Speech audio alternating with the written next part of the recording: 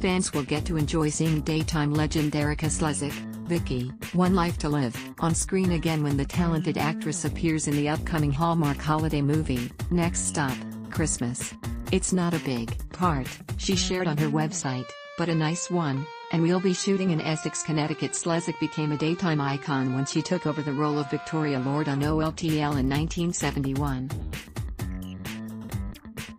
She portrayed the character right until the long-running soap aired its final episode on ABC in 2012 and even reprised her role for the sadly short-lived online revival in 2013.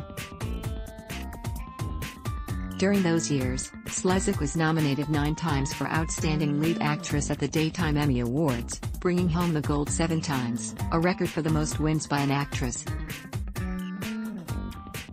Vicky had some nice holidays on OLTL. George DeSoto/JBizStudios.com. The actress returned to television in 2018 with a guest role as Drive.